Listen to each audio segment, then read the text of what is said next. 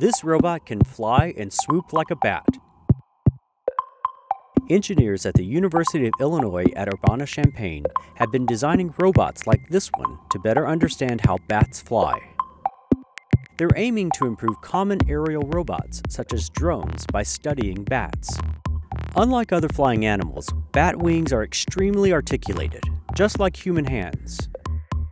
So researchers pinpointed the aspects of bats' complicated anatomy essential for flight. They simplified the more than 40 joints in a bat wing down to 9, using motors to control 5 of those 9 joints. Researchers used a thin, silicone-based material stretched over the robot's skeleton to mimic the flexibility of bat wings.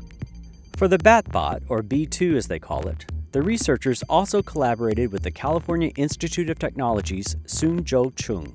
Weighing 93 grams with a 47-centimeter wingspan, it's similar in size to an Egyptian fruit bat. Sensors on B2 feed information to an onboard microprocessor that controls tiny motors powering its joints. This makes it possible for B2 to complete maneuvers like nosedives.